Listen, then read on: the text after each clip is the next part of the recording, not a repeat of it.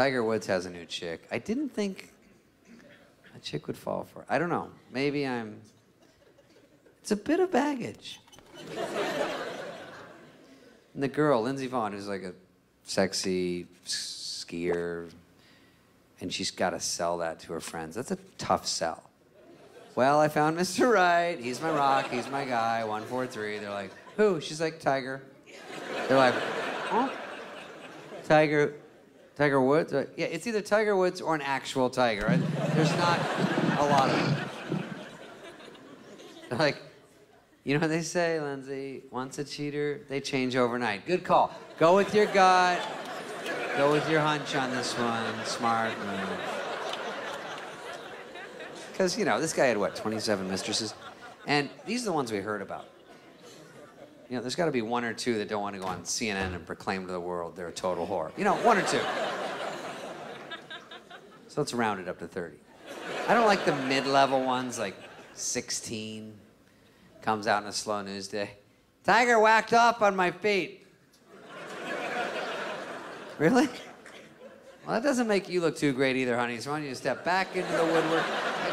Why are you volunteering this? Is this what you want on your Google the rest of your life, honestly? Hey, I Googled your mom. No. Why would you do that? I guess her and Tiger. Well, they were in love. Oh, yeah. No, I didn't read that part. Poor Lindsey Vonn. She's just, like, on his ass. She's got to be. I see him at the Masters. She's on the putting green with him.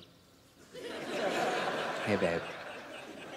This one's a tough one. It's going to break right. I'm not one of those clingy girls. I just want to make sure you're not actively fucking a girl right now during the tournament. I'll worry about tonight later. But I'll be way back here by the sand trap. You don't even know I'm here.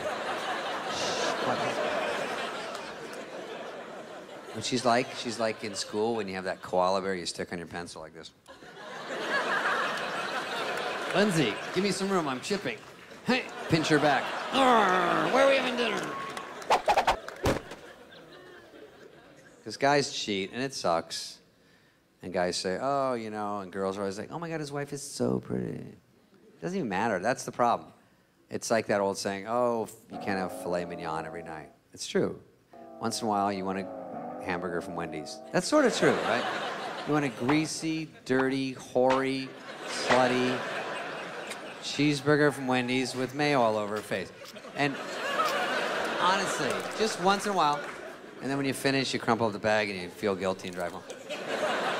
And about twice a year, you want a hot dog. But you don't tell anyone.